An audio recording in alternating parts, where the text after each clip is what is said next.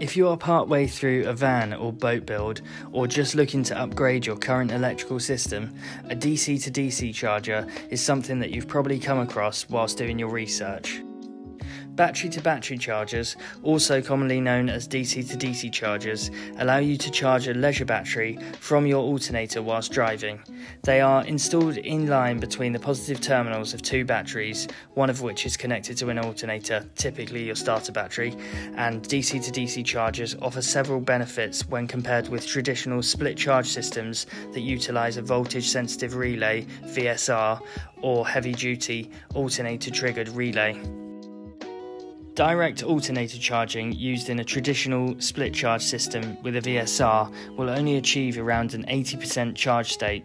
VSRs simply allow charge to pass directly from the alternator to the leisure battery, whereas battery to battery chargers take the alternator output and boost or reduce it to provide a stable voltage output according to a multi-stage charging profile. This provides 100% recharge for your leisure battery in a controlled way and typically achieves it faster than with direct alternator charging.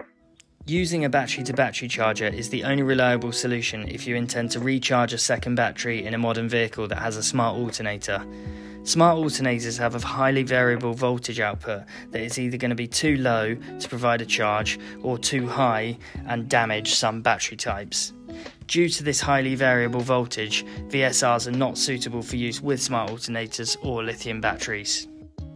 There are lots of different types and brands of DC to DC chargers available on the market, and in this video we're going to run through some of these different options to help you make an informed decision about which unit would be right for your setup. Most DC to DC chargers will be described with the input voltage, output voltage and the current that they can produce.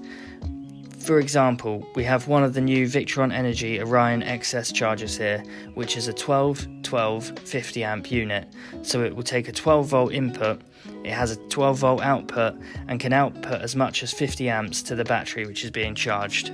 Similarly, a leisure battery will be listed with its nominal voltage and amp hour capacity and battery type. For example, here you can see a Victron AGM 90 amp hour battery. Different battery types can handle different amounts of current from a charger. Typically, lead acid and AGM batteries can handle up to 20% of their overall capacity in a charge, and lithiums range from 50 to 100% depending on the model and brand of the battery.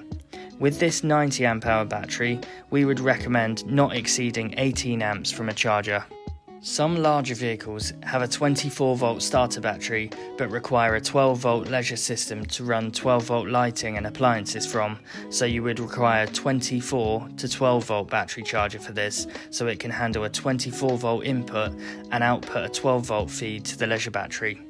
Different manufacturers include different features with their DC to DC chargers.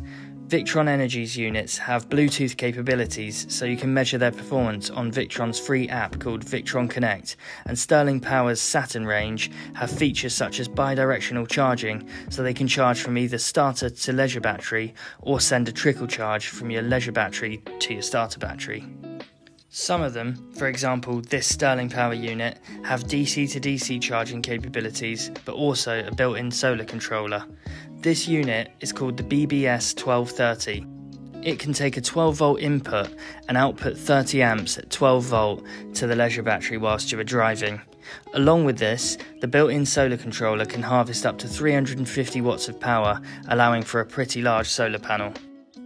We also stock a range of 3-way battery chargers made by Votronic, which have a DC to DC charger, solar charger and mains charger all in one unit, and they're great for saving space in a build.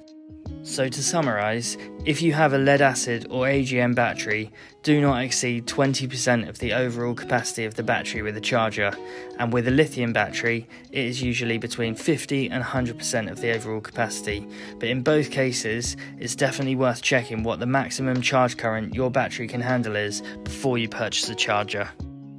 Thank you for watching this video.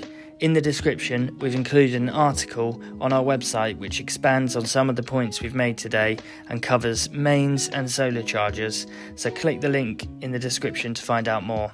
If you'd like to contact us directly to discuss your system, don't hesitate to email us at sales@12voltplanet.co.uk and we'll be happy to help.